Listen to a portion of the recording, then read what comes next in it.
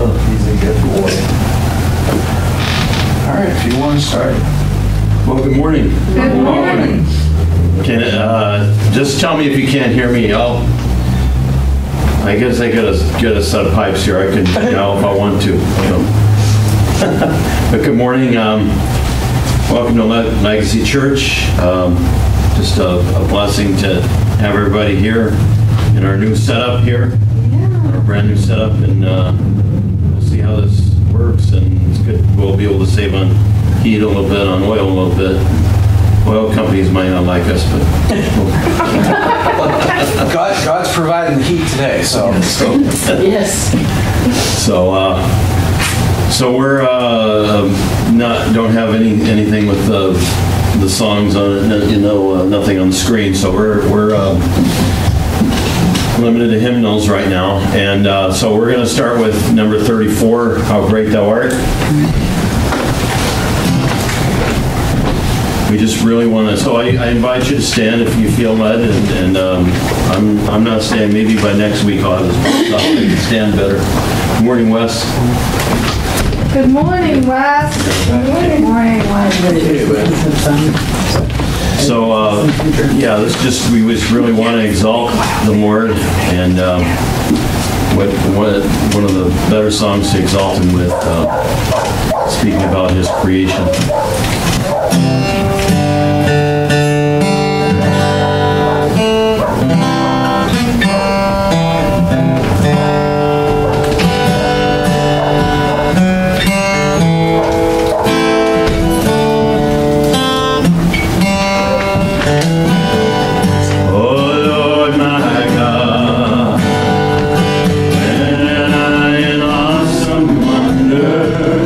Consider all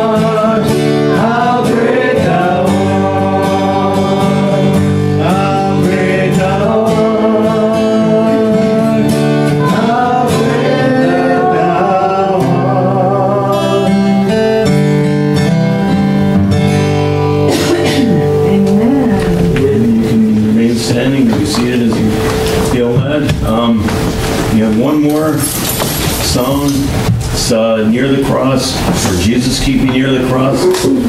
That's number 407. So while you're turning the pages, I'll just say I just thank the Lord for sustaining me through this time. I called Pastor Don the night before our outdoor service, thinking I just needed a couple days to rest, not realizing how serious that didn't realize my kneecap is separated from my quad tendon, and that I would need surgery and much recovery, and still kind of recovering. Pray that I'll be driving by Friday and returning to work by next Monday, but I really thank the Lord that He provided Mike to do the music for these last couple of months, and now many might know that Mike is sick today, so he needed a break, though. He really did. I'm thankful that Pastor Don was able to come and pick us up and get me here in time, but this is all because of God. You know, God has sustained us through me and Betsy through a tough time, and we still got a little bit of a tough time left to go, and we just really want to thank Him. And thank you for all your support and prayers and everything.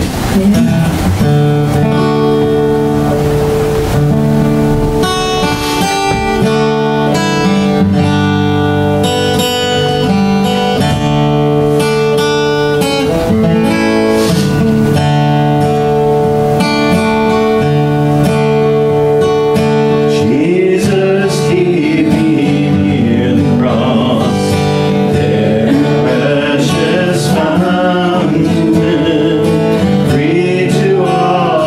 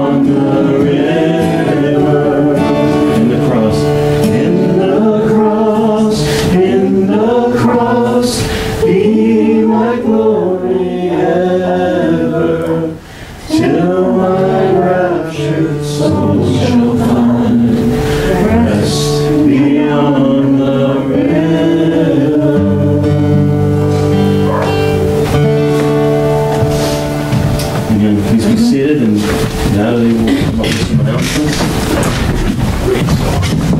Good morning, church. Good morning. It's good to be in the house of the Lord today. Amen.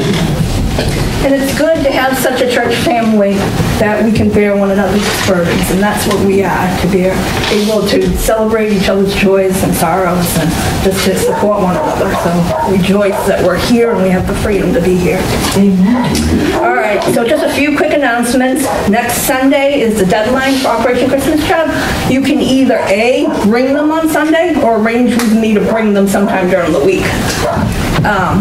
Just message me and, anytime during the week, just bring them to the church and then we'll deliver them. Also, November 20th is our community Thanksgiving luncheon. If you haven't signed up, you can talk to Melissa or me after the service. There's still a few things that we need. And just so you know, this year we're going to donate any leftovers so we can bless the police and fire stations of Sutton, and God will provide, and we can just be a blessing to them. And lastly, Sunday, November 27th is our last Chain of Lakes meeting. So I ask if you can all be here. It's our last meeting to just kind of go over last minute details and, before we get ready to be able to bless the community that way. Thank you, Natalie.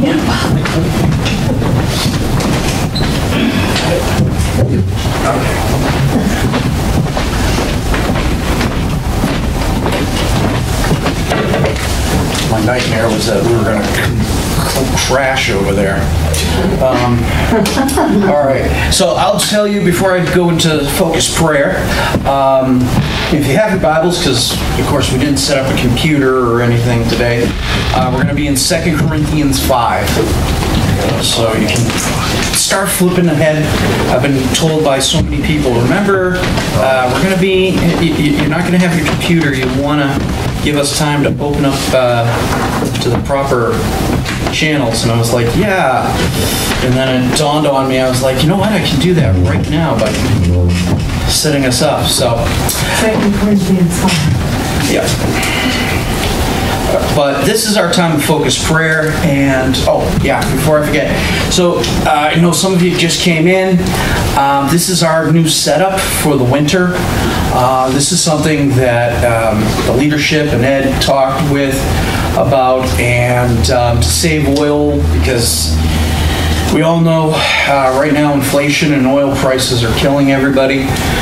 We decided it would be best to be in here because this room heats up and it's well insulated.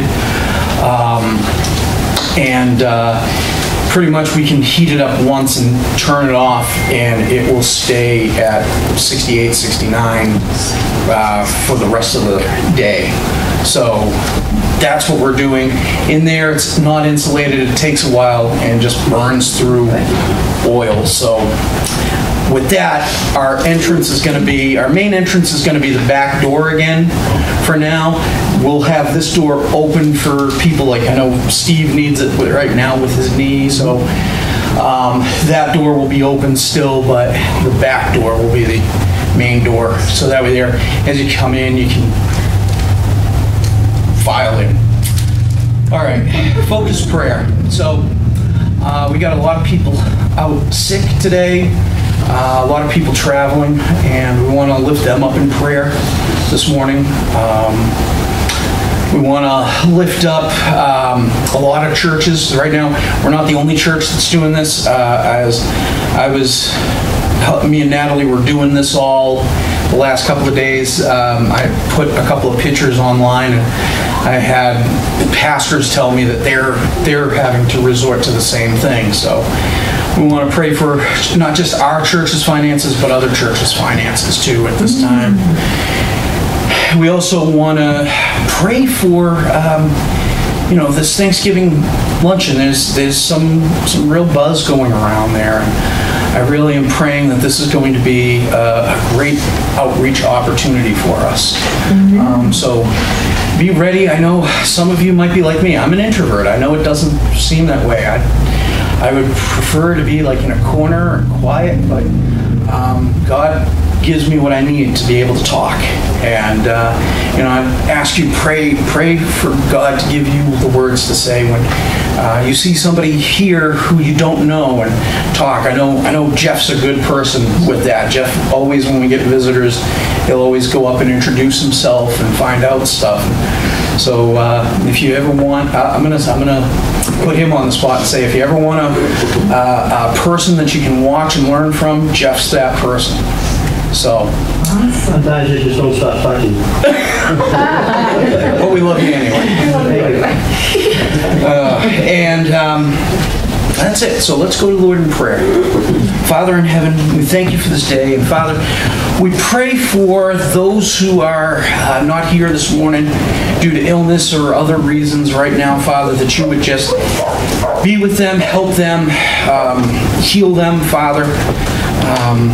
Touch their bodies. I know many people have doctor's appointments this week, Father, for different things. Right now, we lift up Steve with his appointment Friday, that he would get good news and find out that he's able to drive now, yes. Father.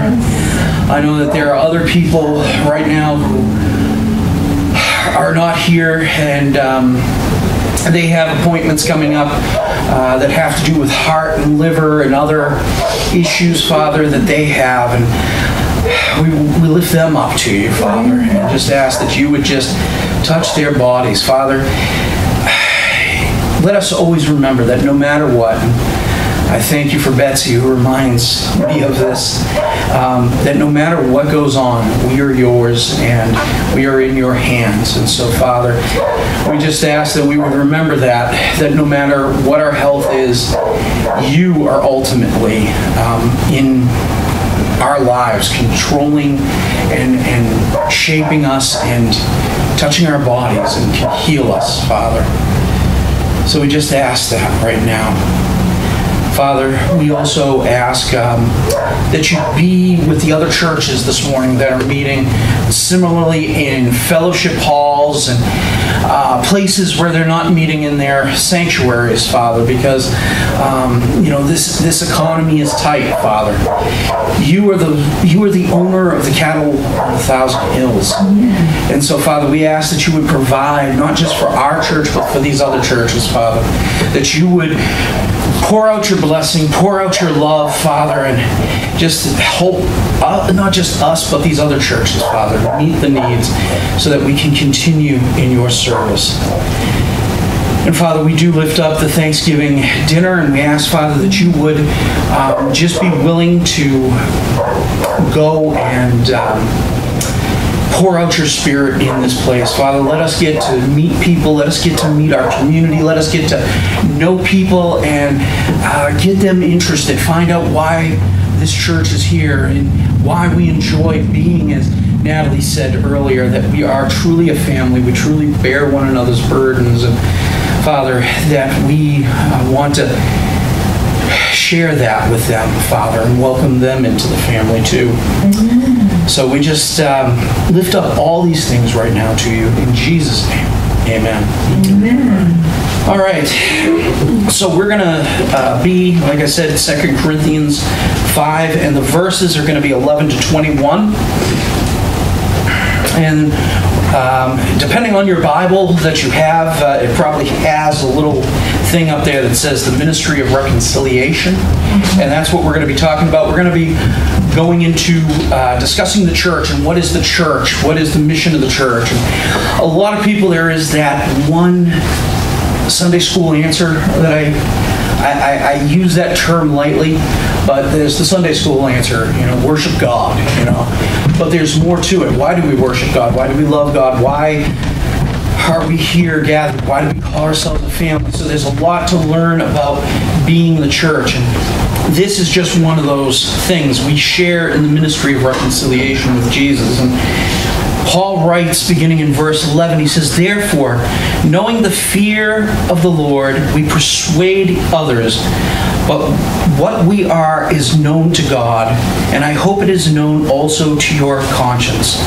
We are not commending ourselves to you again, but giving you cause to boast about us, so that you may be able to answer those who boast about outward appearance and not about what is in the heart. For if we are beside ourselves, it is for God. If we are in our right mind, it is for you. For the love of Christ controls us, because we have concluded this, that one has died for all, therefore all have died. And he died for all, that those who live might no longer live for themselves, but for him who for their sake died and was raised. And from now on, therefore, we regard no one according to the flesh. Even though we once regarded Christ according to the flesh, we regard him thus no longer. Therefore, if anyone is in Christ, he is a new creation. The old has passed away. Behold, the new has come. All this is from God, who through Christ reconciled us to himself and gave us the ministry of reconciliation. That is, in Christ God was reconciling the world to himself, not counting their trespasses against them, and entrusting to us the message of reconciliation. Therefore, we are ambassadors for Christ. God making his appeal through us, we implore you on behalf of Christ, we be reconciled to God. For our sake, he made him to be sin who knew no sin, so that in him we might become righteous, the righteousness of God. So, when we ask ourselves, what is the church? I would say the short answer would be souls saved by the grace of God, called to his purpose. And what is that purpose? In other words, the people who have made Jesus their Lord and Savior and professed publicly, been baptized, and then in a relationship with other believers to grow in their faith together. And in short, it's a family. It's like Natalie said, we're a family. We come together, we share with one another, we talk with one another, we want to know what's going on. In a church family, a proper church family, there's going to be no perfect church. In all honesty, if we're honest, there's no perfect church. We serve the perfect one, but because we are human and we make mistakes and we do things, the church is not perfect. But we worship the perfect one, and it's in him, as we read in this verse, that we are forgiven of our sins, that our trespasses are remembered no more, and that we have come in to share this ministry of reconciliation. As we talk about the church, it can be complicated or uncomplicated. It depends on how much we want to go to define it. But there's one thing that I want you to think about today. As we're meeting in this room, that building is not the church. The world calls that building as they drive by, oh, look at that church. We are the church. Amen. The church is the people. And like I said, if something happened in that building that we couldn't use it anymore, thankfully we've still got this hall to meet in. And we are still the church because we are a body of believers called to gather and worship him. So then, if that is the thing, we have to look over what God has given us, the gifts he has given us, the ministry he has called us to. Paul calls us ambassadors. What are we ambassadors of? What are we doing? He has called us to this ministry of reconciliation. Once our relationship with God has been restored, we are called into his service. So here's the thing. For a lot of people, it becomes hard for them to understand. We talked about this last night, doing discipleship. There are people who are believers, and all disciples are believers, but not all believers are disciples. And what that means is, we come together to worship God, but if you're not actively trying to find out how to be involved in ministry, and not necessarily ministry within the church itself, but actively representing Christ in your workspace, in your with your family and friends and other people. We've got to find that balance. We've got to be able to do that. God has called everyone to service, and that service is being part of the ministry of reconciliation. God has commissioned us to share His message of love and peace with others. Moving people toward a reconciled relationship with God may seem daunting, especially in our postmodern culture that exalts moral relativism. In other words, what is right for you is not necessarily right for me. Well, here's the thing. If that is true, then let's think about this. And I don't want to get deep in philosophy, but pretty much it doesn't matter whether you're a Christian or an atheist, you would agree that murder is wrong. So this moral relativism of what is right for you is not necessarily right for me is a wrong belief, because we have absolute truths. Murder is one of those things. We all can agree that absolutely murder is wrong.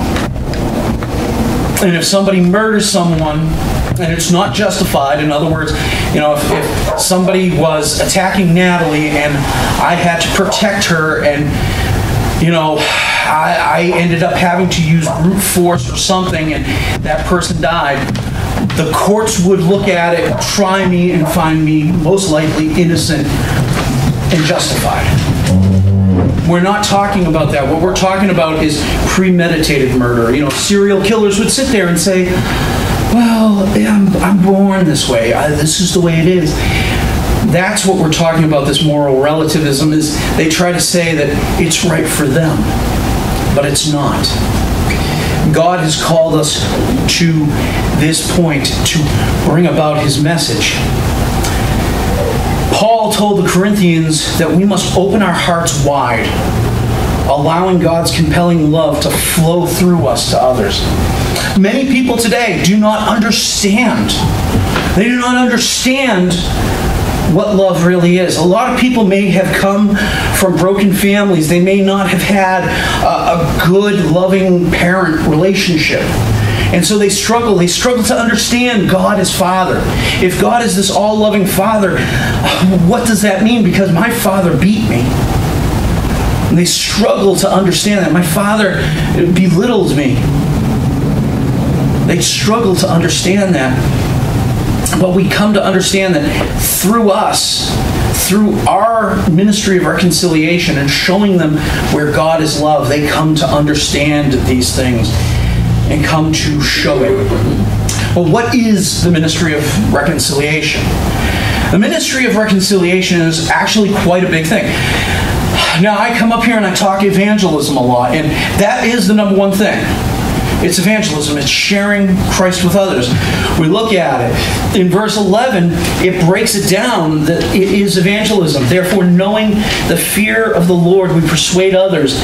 But what we are is known to God, and I hope it is known also to your conscience. When God provides an opportunity, share the message of reconciliation clearly with your words to the lost. Estranged people who desperately need the peace with Him through Jesus Christ. In other words, be alert. Always be prepared. Peter talks about this in 1 Peter. He says, always be prepared to give a reason for your hope. And that's what we want to be able to do. We want to be able to share. Why? Because in a hurt world, one of the things about a church is always going to be a hospital for the hurting. And if that person is hurt and they're struggling to understand because of things going on in their lives, you may have the ability to share something that you have gone through similarly.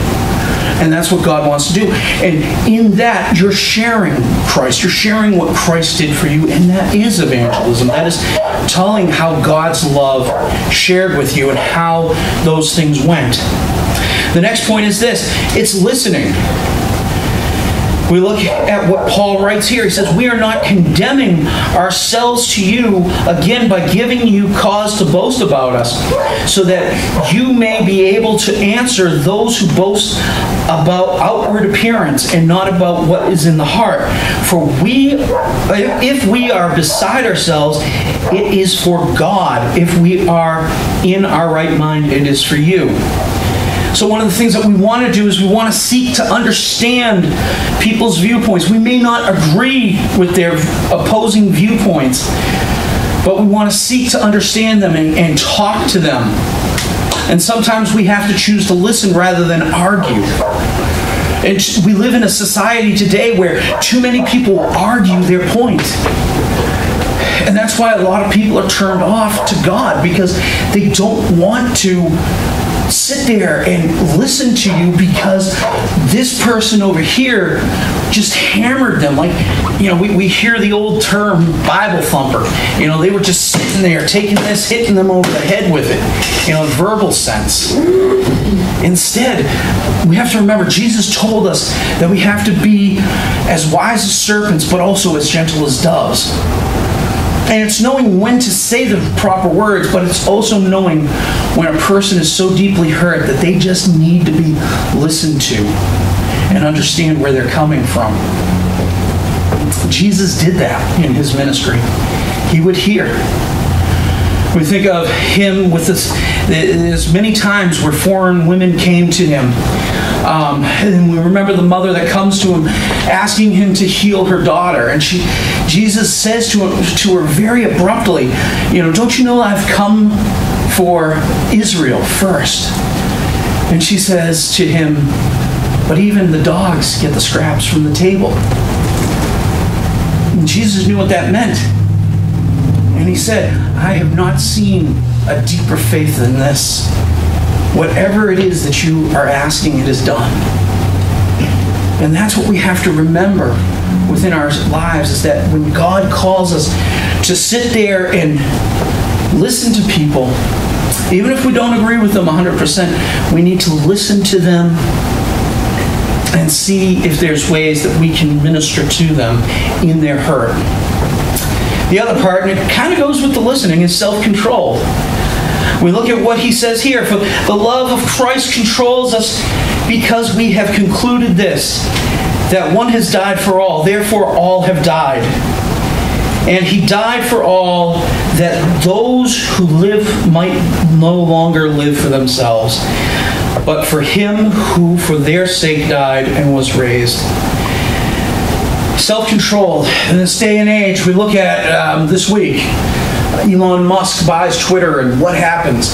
Like, all the people that are upset with it are like just blasting and throwing out all this stuff. And it's just causing further rift and division within our country. And we pray, we pray. I think churches need to be praying for healing within our nation. Yes. We need to be praying for that. We cannot see revival until, well, I should say revival is the start of the healing of our nation.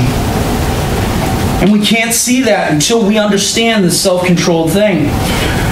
So here's the thing, refuse when you're on social media to engage in divisive posts and tweets. Choose instead to post comments about God's goodness. I've been trying my darndest this week to post verses. And even if I post a verse to the church page, I'm like sharing that.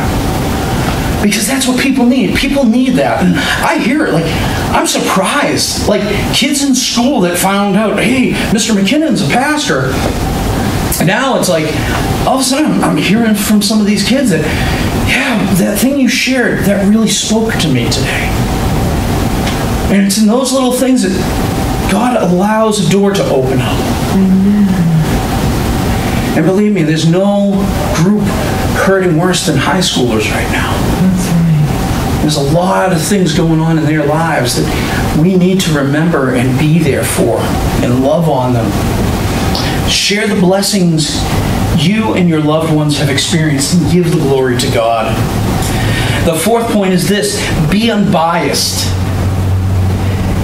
We look at what Paul says, from now on, therefore, we regard no one according to the flesh.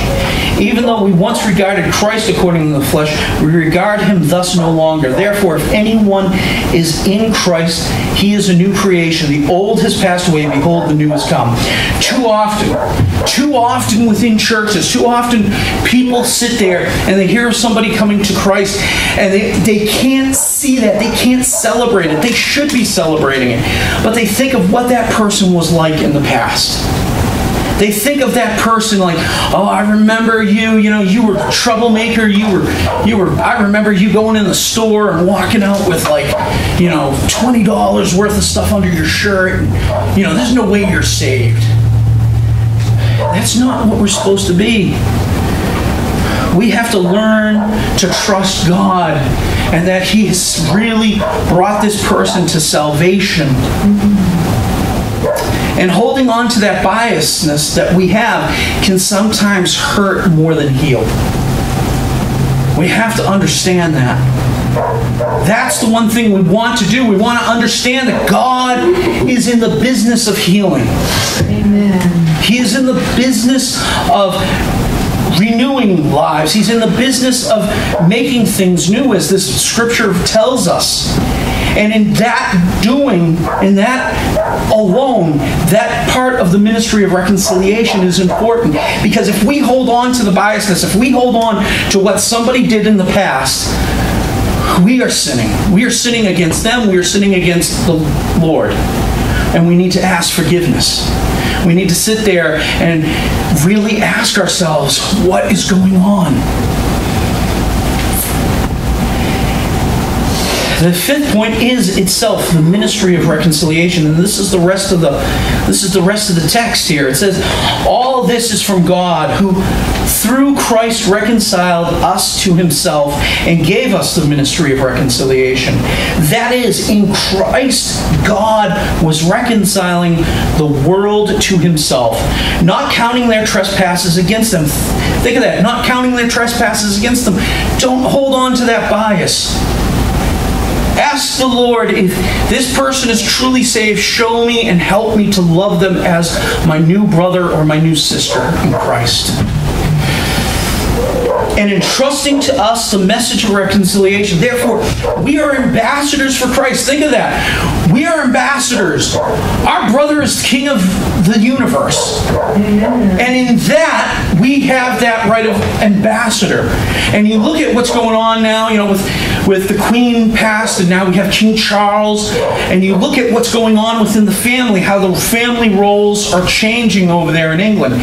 We don't understand that because we're from the West. We're here in America. We have a president.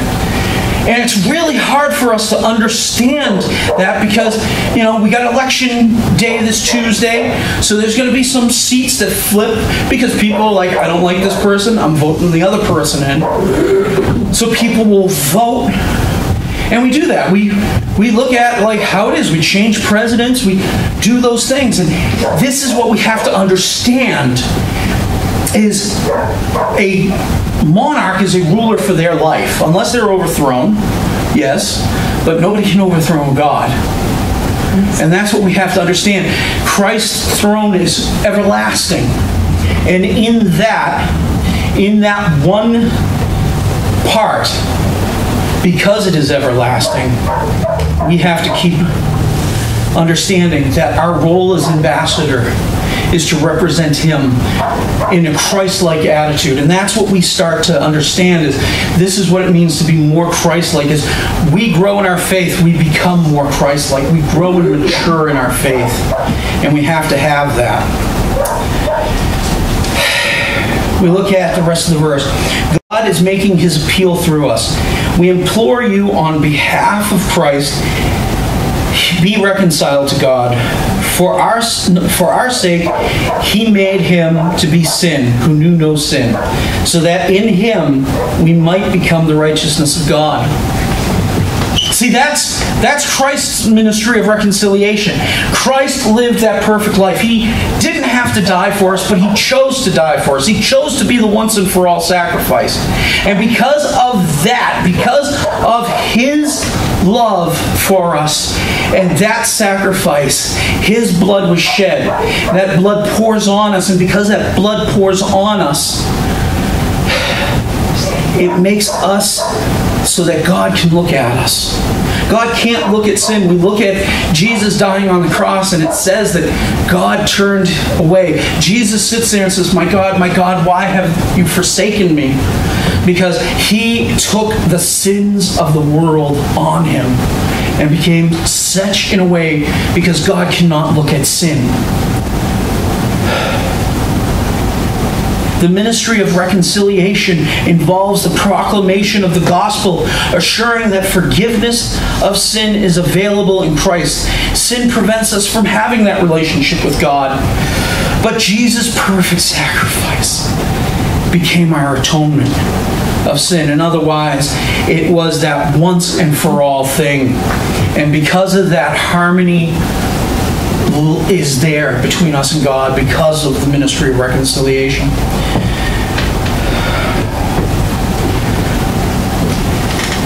Sin made us God's enemies.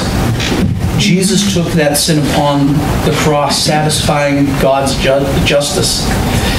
Jesus' death made it possible for us to have peace with God. And that's what we see in verse 19. It says God was reconciling the world to himself in Christ, not counting people's sin against them. Now we can sit there and call God friend. And Jesus can call us his brothers or sisters.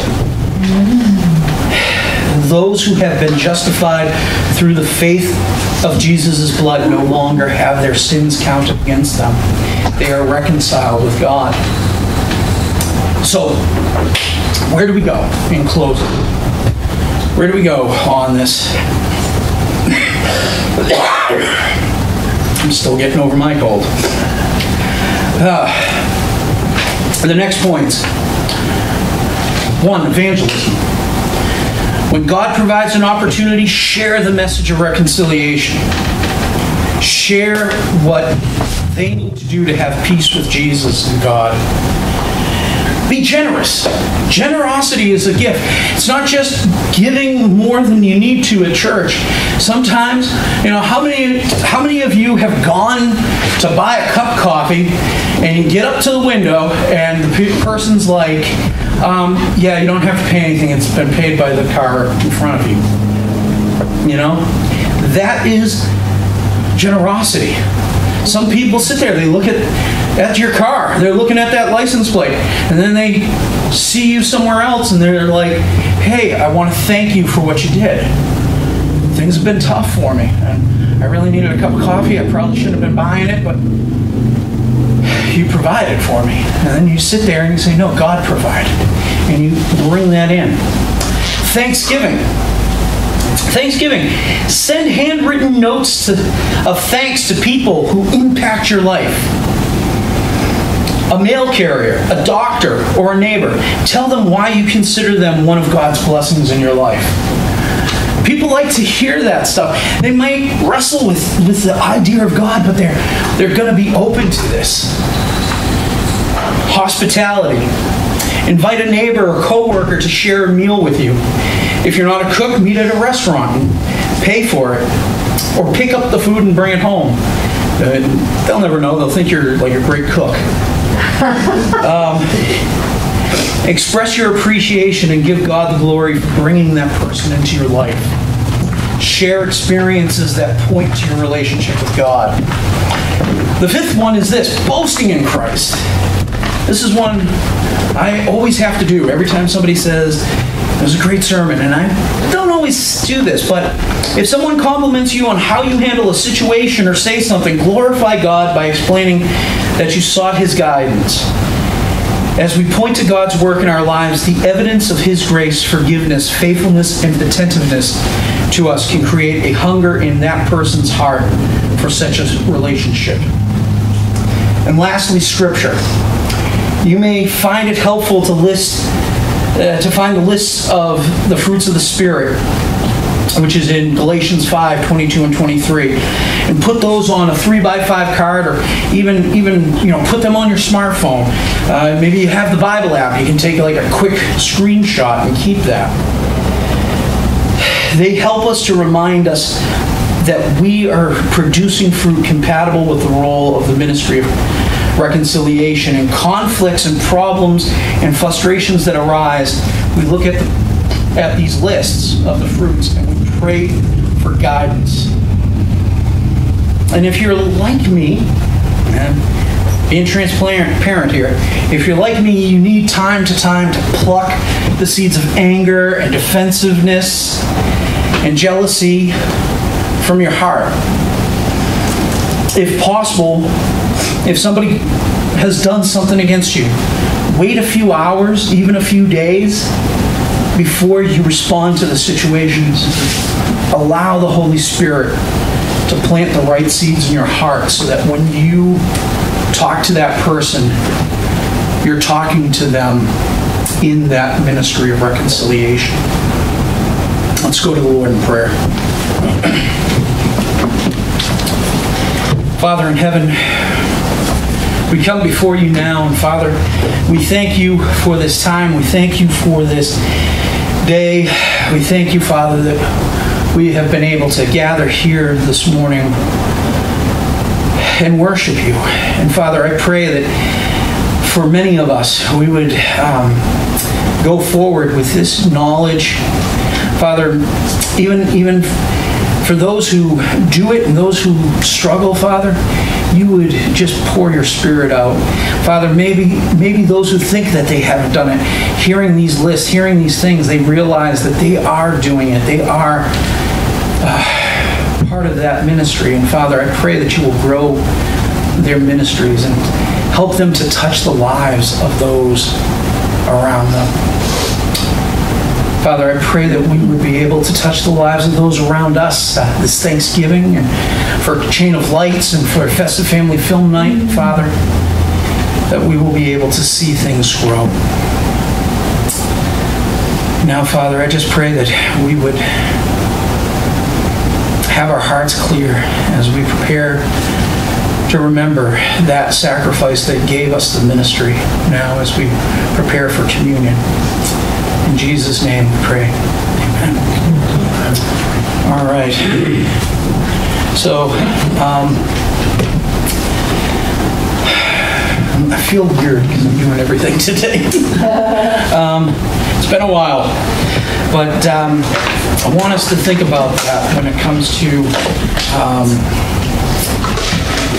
just this moment. We talk about the ministry of reconciliation. Part of the ministry of reconciliation is that we examine our hearts. Many of us sit here and we take of communion, but we don't always examine our hearts properly. And one thing is, as we just talked about, we don't want that anger, we don't want that shame, that guilt to just build up in us, because Christ himself gave himself willingly. And we look at how Christ, after he was dead, buried, and resurrected, we see his ministry of reconciliation begin. The first person he reconciles with is Peter. Peter sits there at the Last Supper, and Jesus is telling them that one of you will betray me, being Judas. And he says to him, Lord, I would never betray you. And Jesus looks at him and says, Peter, before the cock crows 3 times, you will have betrayed me 3 times. And we read where he does that. And he runs away in shame. And then they're sitting there on this beach and they're having breakfast. And Jesus asks him 3 times, do you love me? Do you love me? And Peter says, yes, I love you. It doesn't make sense for us that, for many people they say, well, Jesus asked that 3 times because Peter denied him 3 times, and so he needed to do it 3 times to forgive him. No, Jesus is God. God can forgive sins like that if he so chooses. The careful thing is in the Greek, the words used. Greek is an interesting language. English has gotten away from the Old English. The Old English, we had 3 ways to say you. You, ye, thee, thy, thou. But we look at that, and in the Greek, we see that love has 5 different ways of saying it. There's a father's love, or a parent's love for their kid. There's the romantic love. We call that eros. It's where Ares comes in, the god of love in Greek mythology. But the 2 that Jesus uses here is philo, which is brotherly love, and agape, which is God's unconditional love. And the thing we have to understand here is that when Jesus says, "Do you love me?" the first 2 times, he's like, "Do you agape me? Do you love me unconditionally?" And Peter's response is, "Yes, Lord, I philo you."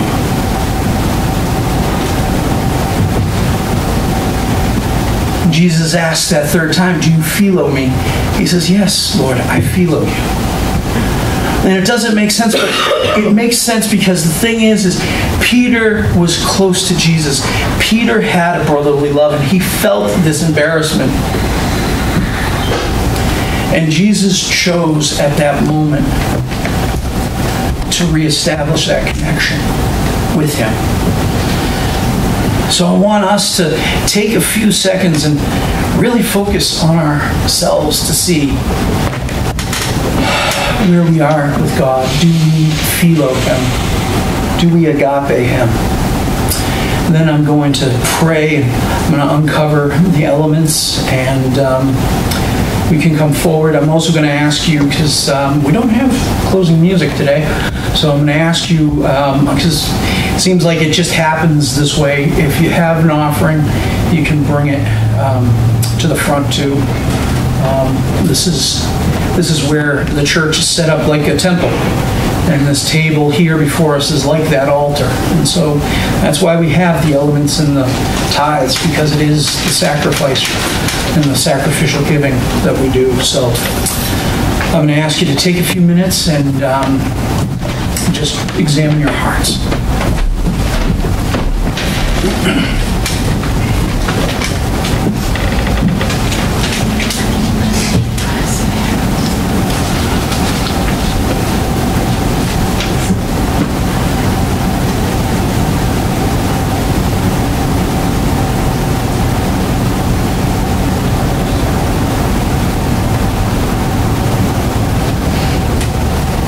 Father,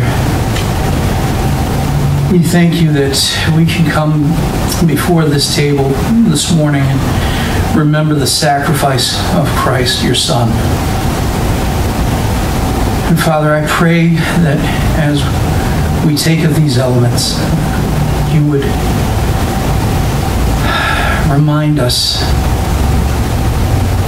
that we are your children. We are your sons and daughters, because your only begotten Son saw no other life except a life where we were reconciled to you.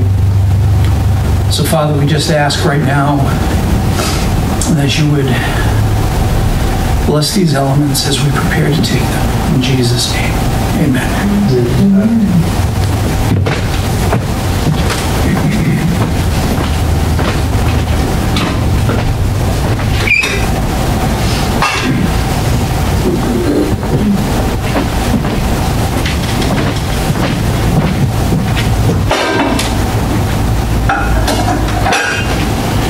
Come forward.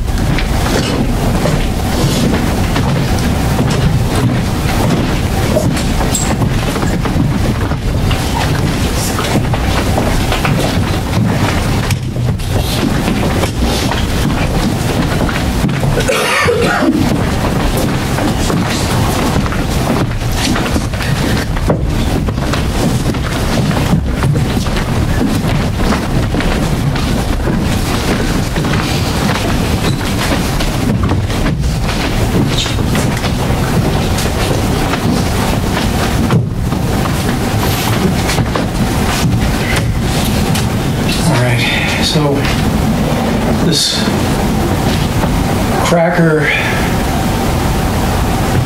a symbol of the bread that Christ used on that night. It's got scarring, it's got not perfect.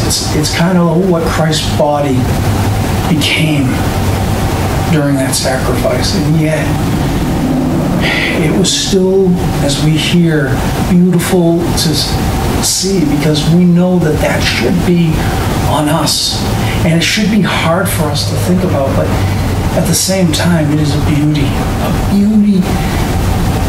that we will one day see in the hope of our resurrection or in the second coming of Christ. So take and eat all of it.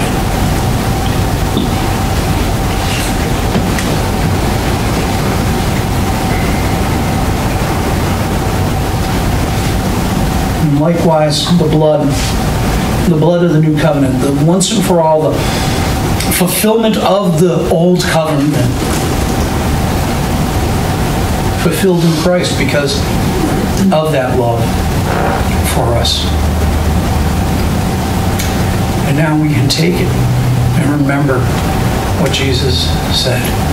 Take ye all of it.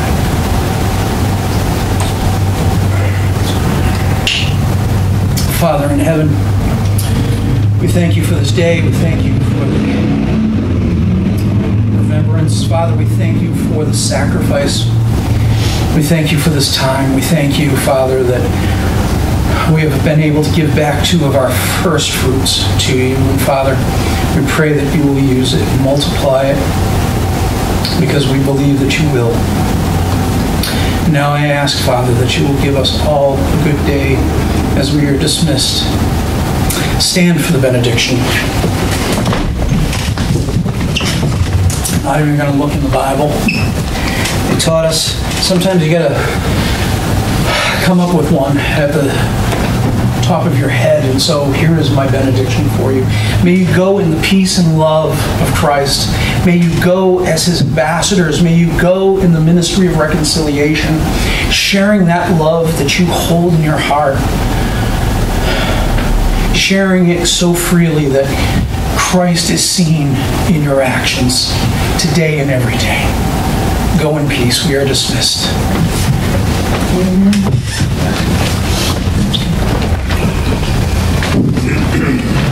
That's going to grab my cup real quick. Hello. So we can drag the chairs to the... Oh, okay. Oh, I thought